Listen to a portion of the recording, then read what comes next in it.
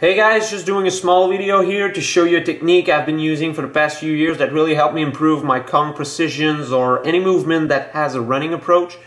So this technique really builds your power and your footwork, so it's really important and useful.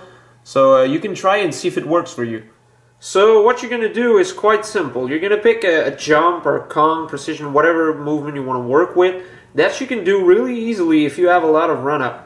What you're going to do next is reduce the amount of distance between your starting point and the actual movement.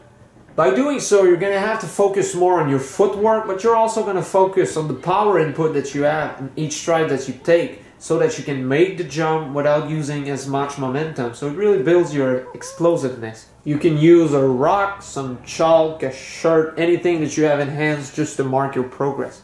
When you hit the point where you can't make your jump anymore, you just have to take a few steps back and use these distances as your working distance. To add some extra challenge, you can change the starting position from a kneeling position, push-up position, or you can add some parkour movements before, like a roll or just coming out of a landing, so you're adding more technical work into this. So yeah, you can give it a try and see for yourself if it works. It worked for me because I have no fucking spot, so I had to resort to different techniques like this to improve. So yeah, try it.